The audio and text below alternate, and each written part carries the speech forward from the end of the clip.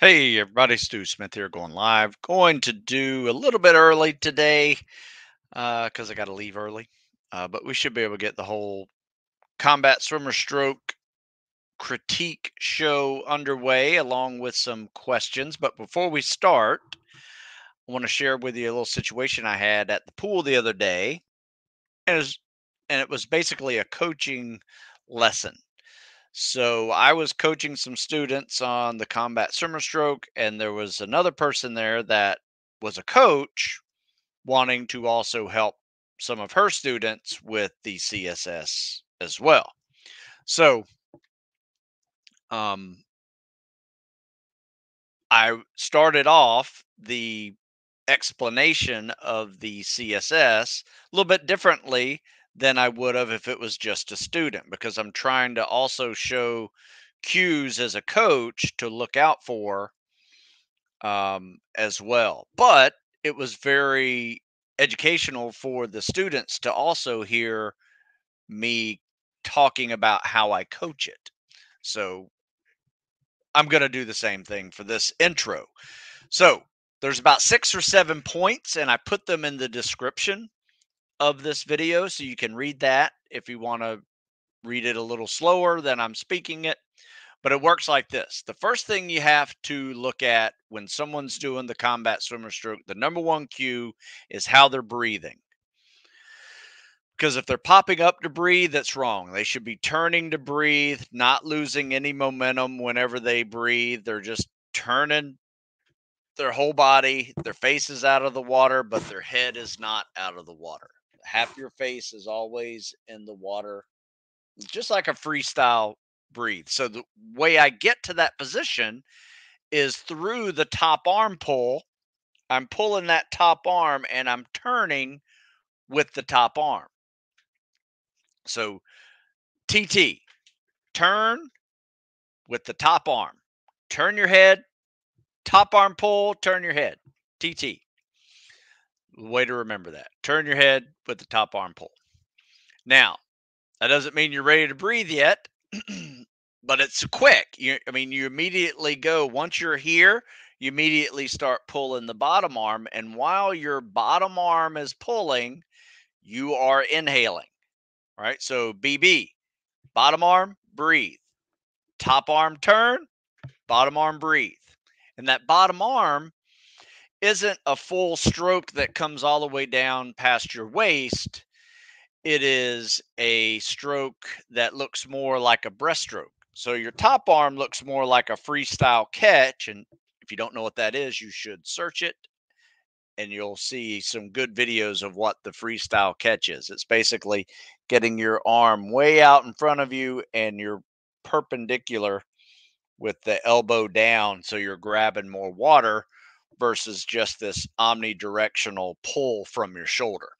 So top arm is a freestyle catch. Your bottom arm is a breaststroke scull. And then there is a kick and a tight arm recovery and a glide. And that kick can be one of two things. It can be a scissor kick or it could be a breaststroke kick.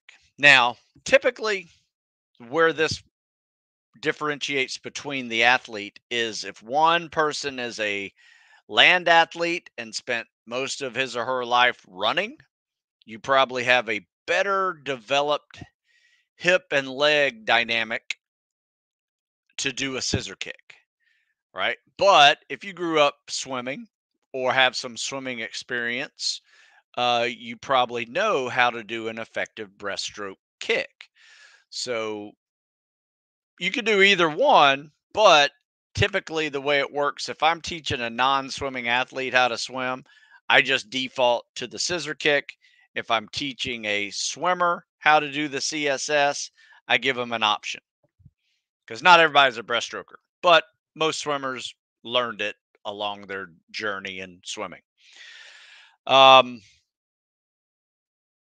and then the glide. The glide is a really tight body position where you can put your face, tuck your chin down, biceps on your ears, arms are straight, one hand on top of the other, um, and you're gliding tight. And you not only do that off the walls, but you also do that at every kick and recovery. So you should be able to be in a tight streamlined position so your kick produces about a 2 to 3 second glide at about a yard per second pace. That's ideal, or faster if you're faster. And the difference between a faster and slower glide is a more powerful kick, whether that is a faster whip kick or you're just grabbing more water and able to actually produce a faster speed. But you don't want to necessarily like spread your legs so wide that now you're screwing up your streamline.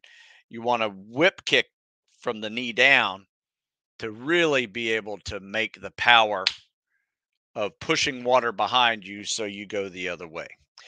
And the extra credit part would be the breaststroke pullout, because in some places it's not allowed, in some places it is, and it's not needed necessarily to be great. If you're not in great swimming shape, that breaststroke pullout's a little challenging to add to your swim, because you're underwater for 5 to 7 seconds every time you turn around and kick off the wall. But it is really fast, and you can actually see um, some really good speed pickup off that wall to about the 10-yard mark, which if you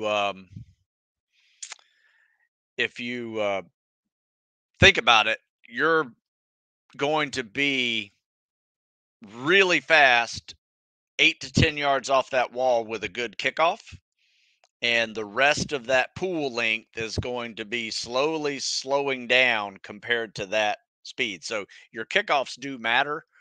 So you definitely want a big kickoff, whether or not you do the whole breaststroke pullout or you come up and you go to your first stroke after you get a good long fast glide, um, is up to you. But the key to every CSS stroke is not gliding so long that you lose momentum, and you're not gliding so short that you're wasting momentum and just causing more work for yourself. So that is the difference with everything. Um, let's see. Let me get this banner going on here. So if you do have any questions, feel free to pop some on there. That is my CSS discussion from top to bottom, where I typically look at things to fix along the way when I watch somebody swim 50 meters. Those are the 5 or 6 things that I look for. Every now and then I see something that's just awkward and rare, but I would say 99% of the time, everything that I comment on are is that top arm pull, the bottom arm pull, the breathing, and the kick and glide. So, in fact, there's an article called Pull, Breathe, Kick, Glide, 1 Mississippi, 2 Mississippi, Repeat. You can find that article. But if you go into the description of this video down here on the YouTube channel or Facebook, you can see words and quotes and search those, like terms I've used like freestyle catch, breaststroke scull, streamlined body position, breaststroke pullout. All of those are very common swim terms that if you've never heard of them, just look them up, because there are countless videos taught by swimming coaches and done by swimmers much better at swimming than I am. And you can apply some of those competitive swimming uh, events and tactics to the CSS. But first, you need to learn the CSS, then you can start fine tuning it with a better pull, a better kick, a better streamline, all those things. So, all right. Morning, Stu and Buds. Do they care about sharking during the pool swims or ocean swims? Not so much. You can see old Buds pictures where guys are doing ocean swims and you see that big high elbow coming out of the water. But prior to it, they will call you on it, because probably the only rule to the CSS, if you really think about it, or the only rule to the Navy PST swim is it needs to be an underwater recovery stroke. That's the primary rule. Otherwise, it's disqualifying. So if you have an arm coming out of the water, if you're doing a freestyle recovery, that is completely disqualifying. So over the years, it has kind of evolved from, the underwater recovery stroke. People high elbow it and do the recovery long as their hand stays in the water. It's an underwater recovery stroke. That's kind of vague, if you ask me, a little bit. I don't see it as an underwater recovery stroke if your elbow is coming up out of the water. But if it's going underwater, it's an underwater recovery stroke. I mean, that's why the elementary side stroke and the breaststroke are also legal uh, underwater recovery strokes to do for the PST. But yeah, it's the thing about it. If you do this, and let's say they yell at you for doing it, it's a real easy fix. It's literally going from this to this, and it doesn't make a big difference. Let me show you some videos. In fact, you guys might like this because I've shared it a few times, but I just want to share it again because this is me swimming, and this is how I teach it the way I do it. All right, so let's see if I can get this. Let me hide my word here. You know what? I'm gonna have to do something. What the heck? All right, let me do this. Something happened to my screen and I can't. All right, here we go. Let's do this. Sorry, I couldn't find my play button because it was.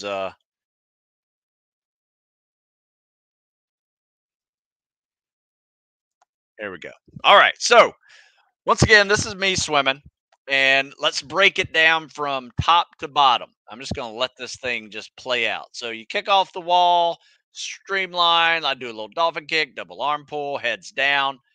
I look up just a little bit, make sure I'm going straight, but you don't really have to do that. I would say if I were coaching myself, I would say keep your head down, right? And that means no need to look forward as much. Let's just keep your head looking down, right? So top arm, bottom arm, kick and glide. Notice that bottom arm doesn't go all the way to my waist like my top arm does. It's a breaststroke scull, and links up with the top arm on that recovery. So top arm, turn, bottom arm, breathe. Notice that. Top arm, turn, bottom arm, breathe. Kick, hold the glide. Yeah. So let's hold the glide for one Mississippi, two Mississippi, pull. There you go. So one more time. Coming down, head down, top arm, bottom arm, kick. One Mississippi, two Mississippi, pull. One Mississippi, two Mississippi, pull. There you go. So smooth, like butter. So that is me doing it. That's how I've been doing it for years. Um, is it the only way to do it? No.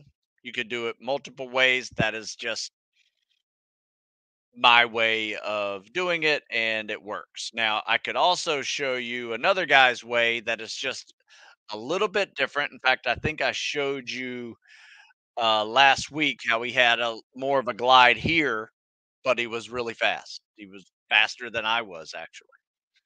Um, in fact, I'll try to show you the difference here real quick. Let me see where he is. I posted this last week, and I know we went through it last week, but let me see exactly what I did to it. So it's right here. No, that's with fins. Let's see if this is it. No, that's all right. It's up on. I think this is it right here. Yep. Ah, damn it! It's with fins again. So I had two of them. I had one without fins, one with fins with him, and he was pretty good.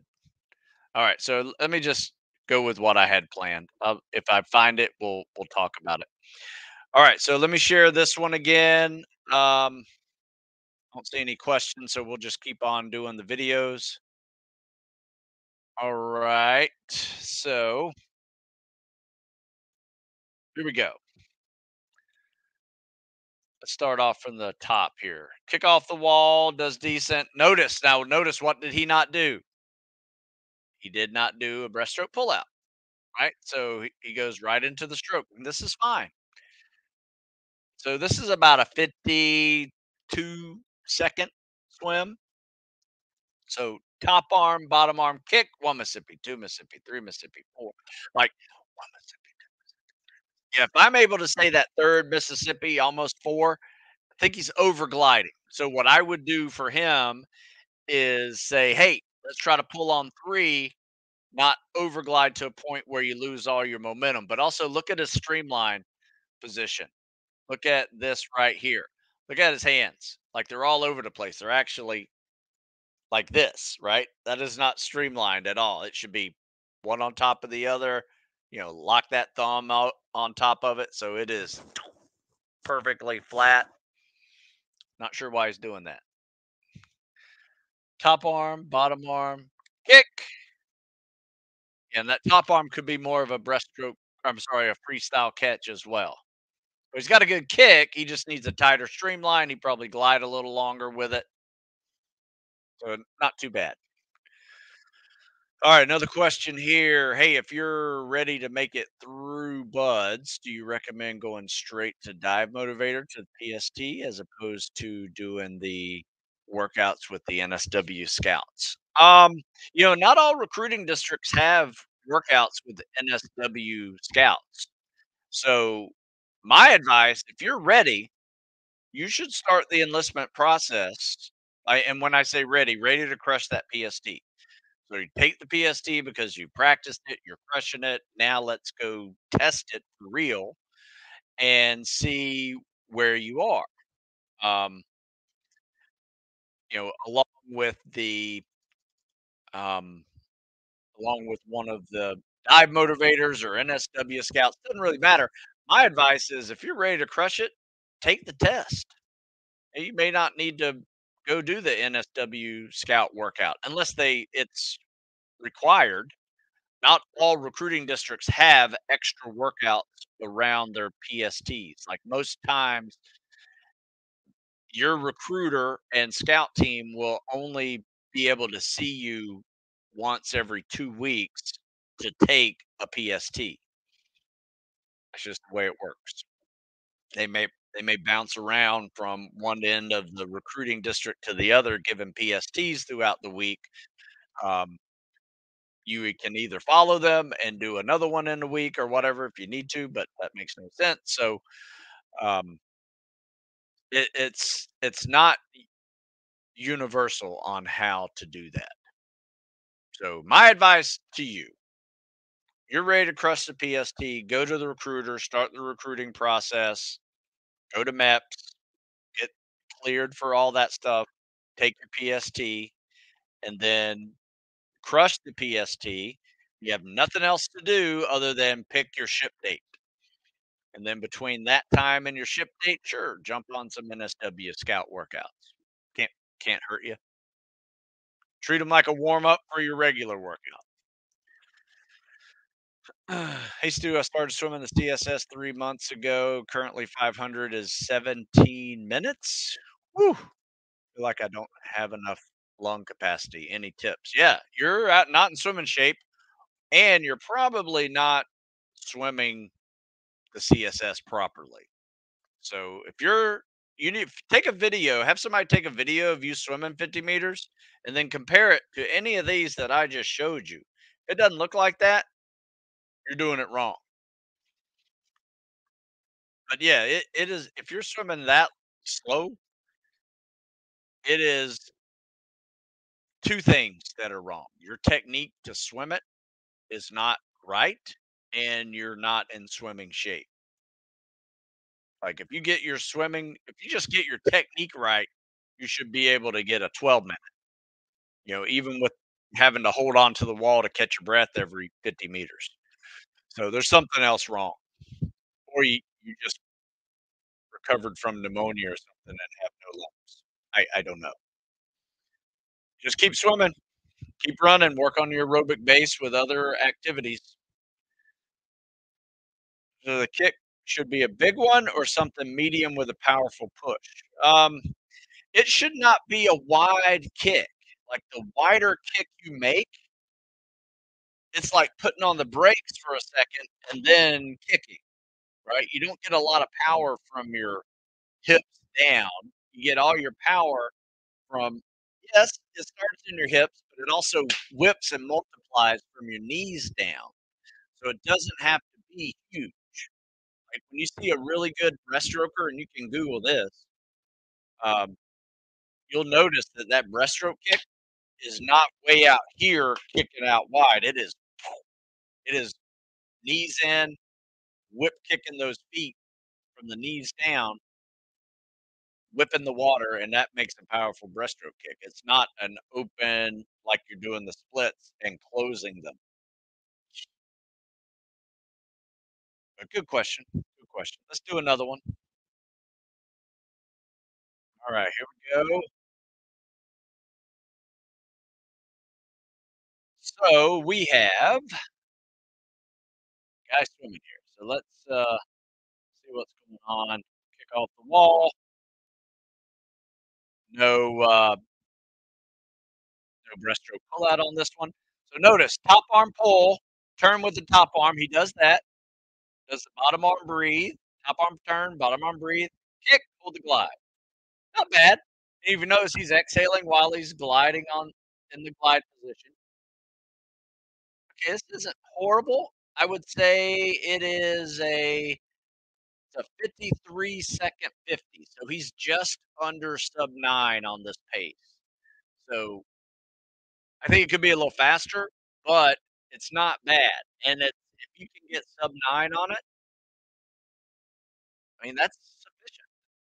You don't have to be sub 8, 7 minutes on these 500-yard swims. As long as you're under 9:30, I personally like to be under 9, closer to 8, but you don't have to be. What really matters is you can pass this test any day with a 9-minute swim, and you can put on a pair of fins, go for 2 miles, and crush that thing well under the minimum standards at Buds, which is a weekly swim test. 2-mile swims with fins every week. You need to be able to do that under 75 minutes for third phase minimum standard. For first phase minimum standards, under 85 minutes. But my advice is go in there swimming sub 70, and you'll have a nice little win, a victory of the day.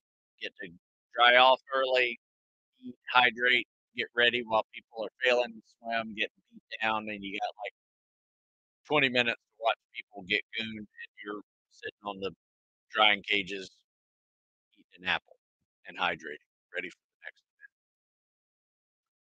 So that's where it pays to be a winner for sure. Let me see, what have I shown here? Shown this is my third one, right? Might show another one. Yeah, this was one. I think this is one. Oh yeah, okay. So this one I'm going to show you here in a minute. Let me take this question.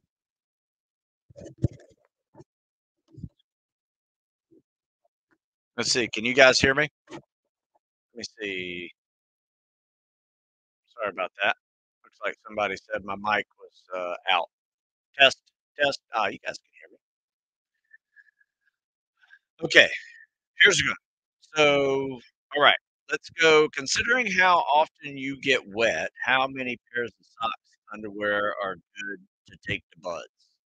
And do you get any time to change them during the day? Is it worth doing? Um, yeah, you know what? You really don't wear underwear under those camis. You're gonna wear your UDT shorts under them. I wouldn't wear cotton shorts under them. That's just gonna be a breeding zone for you to get funky stuff down there.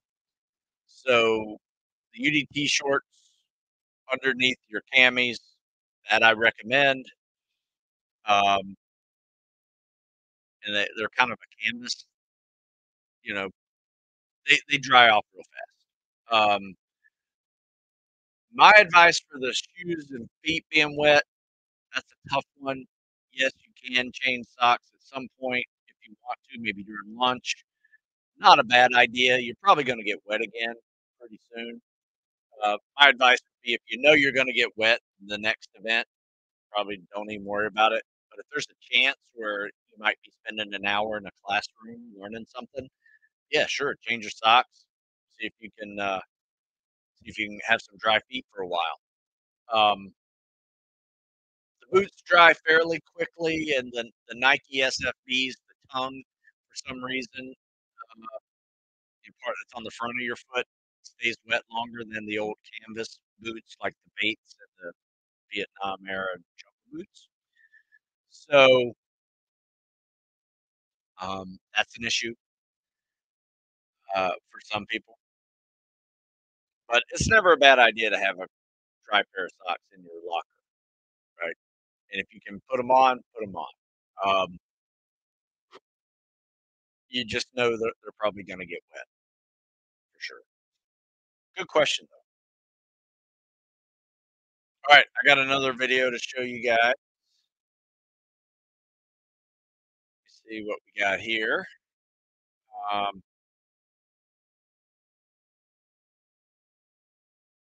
all right, so let me show you this from the beginning. So notice what happens here. He kicks off the wall, and like as soon as he kicks off, he starts this little dolphin kick. Don't do that. Like I'd rather you just kick off the wall and stay straight like a pencil. Don't do that dolphin kick, all right? Because that dolphin kick just really just slows you down when you could just be doing an effortless glide. You can see what happens as soon as he does that. Like he just lost all his momentum going into the stroke. So my advice for him would be kick off the wall and don't do the breaststroke pull out. Just stay streamlined as long as you can. You feel yourself slowing down, come up for that first stroke, turn to breathe. Because that's probably going to get you one, two, like you see those little lane lines there?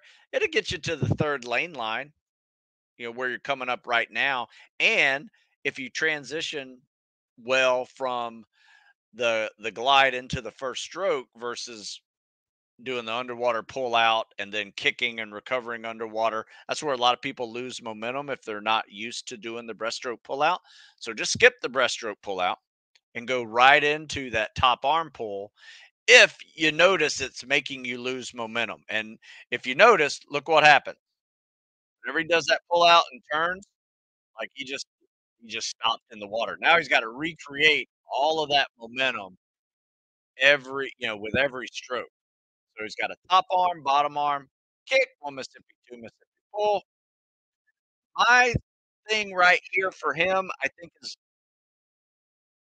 kick is a little weak because it is a little slow. It's a 20-yard pool, and I think he does a lap in like 47 seconds, which isn't horrible, but you want to be closer to 40 seconds. So top arm, bottom arm, kick, hold that glide.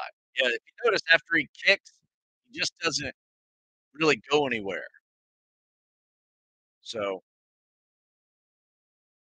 his kick is what we need to work on. So, in fact, let me just show you. We'll show you kind of a comparison here to kicking and actually moving with that kick. See that? So top arm, bottom arm, kick. See, I'm still moving for a couple of seconds. One Mississippi, two Mississippi, pull. And even when I pull, I'm still moving. I haven't lost any momentum. Same way for this breaststroke pull out. When you do that transition and you go into the stroke, there's no loss of momentum on that. Like I didn't stop in the water.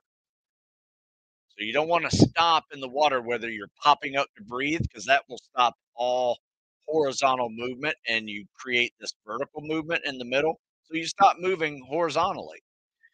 So my advice is Get good at that breaststroke pullout, and if it's not comfortable for you, skip it. As long as you're keeping momentum, you're gonna be faster than if you add it to your, um if you're going to add it to your day of swimming. Well, that's fun. Any other questions? So any comments on the teaching part of this? Because I did see when I was coaching about 20, 25 people on the CSS along with this swimming coach.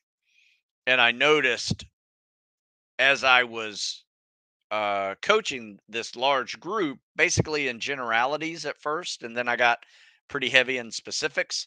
But a lot of people picked it up quickly after I went through those 5 or 6 items. Turn to breathe, bottom arm pull, during you breathe during your bottom arm pull, kick and glide, hold that streamlined glide for 3 Mississippis, and repeat.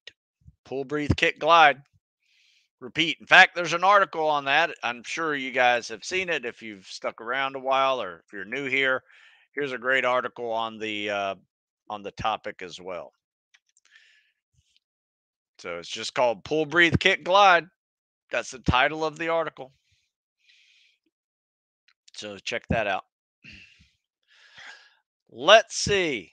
Any other questions? Had a few questions today, not as many as we normally do. That's all right. I'll give you a couple more minutes to come up with a question. Then I may cut it short. This thing runs on questions. Actually, this show runs on questions and likes. So give me a question, hit the like button, and everybody's happy because I'll give you an answer until I run out of time.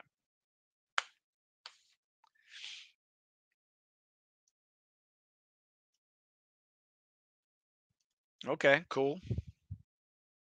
Coaching helped me perfect mine. So there you go. Any advice on how to prepare for pool comp with mask pulling off, i.e., is it worth blowing out your goggles to try to get your tubes fixed or get good enough to basically do it blind?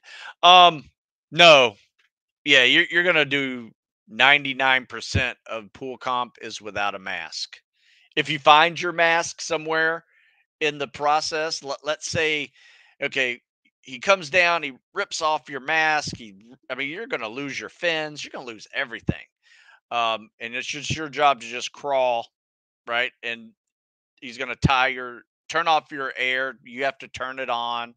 You know, if you can turn it on while he's going up for breath, and then, before he comes back down, you see your mask there and you want to clear it, sure, clear it. Might give you a second or two of clarity. Um, but I will tell you this: I didn't. I don't think I found my mask during that whole event until the very end when I had to store everything up and put it back. Yeah. So yeah, my advice would be to uh, do something we call the ditch and don. All right, and what that means is you have a mask, a snorkel, and a pair of fins. Right, and you're on the surface breathing through your snorkel. You go down to the bottom and you take off your fins, you take off your snorkel, you take off your mask, and you store everything around each other. So put the snorkel in the fin foot, put the mask around the fins, set it on the bottom, come up to the top, catch your breath, take a couple breaths, go back down and put it on. And the way you put it on is you put your mask on first, clear it, put your um, fins and snorkel on, come back up, blow your snorkel, and start inhaling, exhaling through your snorkel. That's a good way to get comfortable in the water when you're having to do things on a short breath hold. And these, by the way, it takes 15 to 16 seconds to ditch, come back up, 15 seconds, catch your breath, go back down. And it takes anywhere from 18 to 22 seconds to don all your gear. So it's not like you're doing a minute breath hold under there, but I wouldn't do it alone regardless. So just make sure your lifeguard or your buddy is watching you. Usually we do this with two people. One person's watching, giving hand signals, because there is a series of hand signals that you have to also do for this test that we do here at the academy. Um, it's basically the instructor give you a one. Um, You give them a two, that means you go down. You go down, take everything off, stow it. You give them a three or an okay sign. They look at everything. They give you a four. That means come up to the surface and with your hand over your head, or do it like this just to protect your head when you're surfacing. And then you you take a couple breaths and you go back down and do it again. And once you got it on, you give the okay sign. The instructor give you the four. That means come up to the surface, you come up, and you're done. So there you go. It is taking longer than I thought because I am adding new exercises that I haven't done previously for other books. So other books have exercises like flutter kicks and leg levers and sit ups and stuff like that. I'm doing a whole different core section for the 50 and over. Um, going to be, more farmer walks and um, knee ups and just a variety of type of core exercises versus just laying down and doing a lot of crunches. So let's see. I think you are not sure what this is. So DeSalle and others. I'm 4'11", 130 pounds. Went from 1430 to 904. Nice. 2.5 months, 50-50, 5 times a week. That works. And you don't have to be tall to be a fast swimmer. That's a myth. Now, are faster swimmers taller? Sure. But, 904 for a 411, that's awesome. Do it in intervals at first, but put out, be tired at the end of it. There you go. That's awesome. Nice work. Any tips for increasing push-up number? Yes. I got a lot of tips for push-ups. Do push-ups, but do them smart. You can do them one of two ways. You can do them every other day in a smart program. Like, in fact, I have three favorite exercises or workouts to crush PT tests. I want you to read this article. You do them 3 days a week, one of them each day. The other way,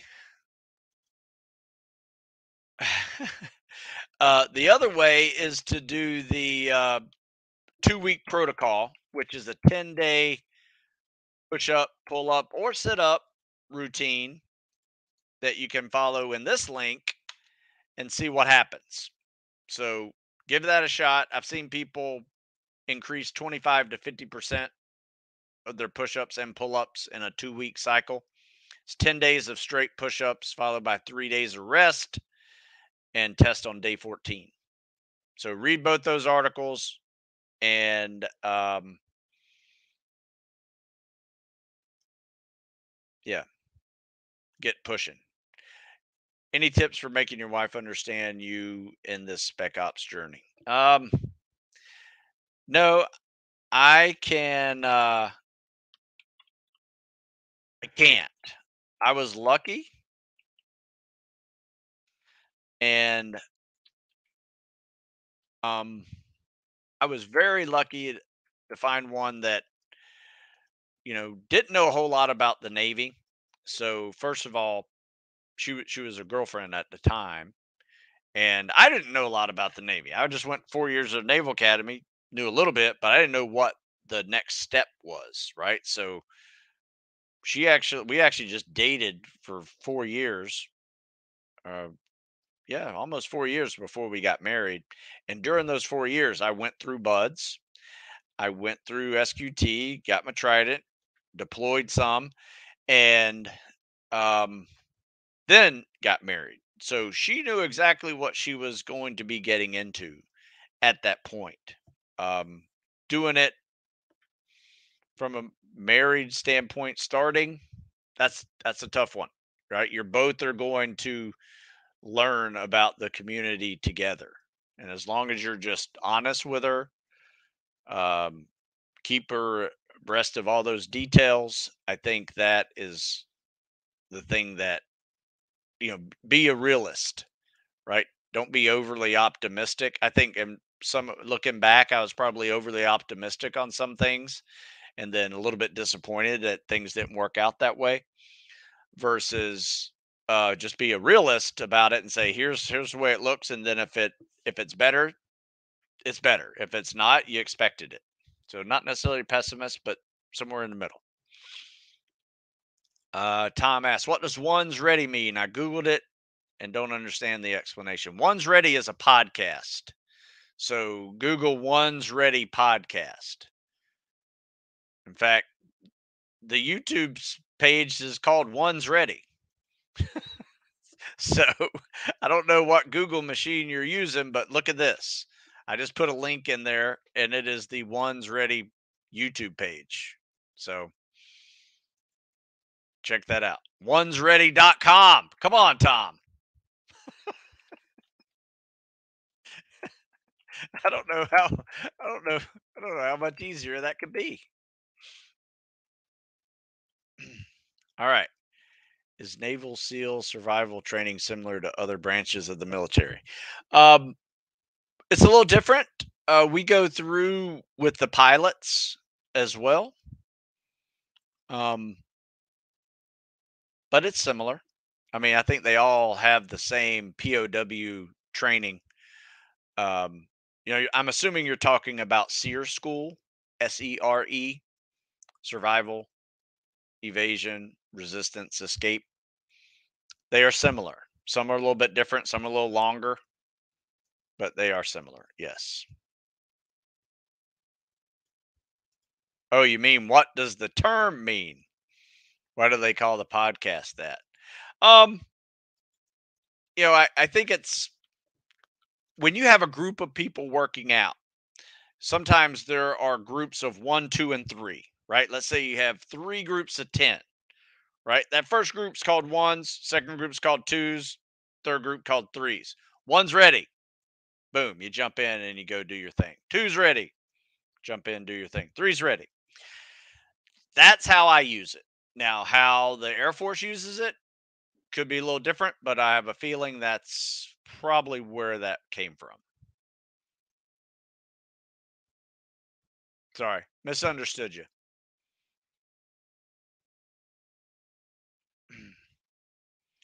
But I don't know. Maybe you can find it on the onesready.com. I don't know. They got enough shirts with the ones ready on it. So it means something. You can always ask them. Go to their Instagram page and just ask them, what does ones ready mean? They're nice guys over there. I was on their podcast. Um, it was a lot of fun. I would go check them out, especially if you're thinking about Air Force Special Warfare or you want to learn a little more about it. Hey, Stu, what is the max days you train per week if I sleep and diet are on point? I train 6 days a week and I'm old. And some of those are two a days. So, um, Monday, Tuesday, and sometimes Thursdays are two a day workouts. So now one of those days is a mobility day, and it's an easy day full of non-impact cardio and stretching and foam rolling and all that. So one of those, but following that is a good swim workout. So it's treading and swimming and drown proofing and all that. So it's more of a skills day. So that counts as one of my days, and I feel great after it. So it's kind of a I call it kind of an active rest, but you're focusing on mobility and technique stuff and flexibility. But the other 5 days are pretty hard, and 3 of those days are 2 workouts. So I guess I get 8 workouts plus a mobility day and a day off. So that's very doable. Now, I will tell you this, my wife will look at me sometimes and say, "You're overtraining. I can see it in your eyes." I don't know how she does that, but I made the mistake once and gave her a whole list of overtraining symptoms, and now she tells me when I am. So that's not a mistake. You should let someone who sees you every day have that list just because won't see it. And I've been doing this for a long time, and I'm not an expert at diagnosing when I am overtraining myself because I just kind of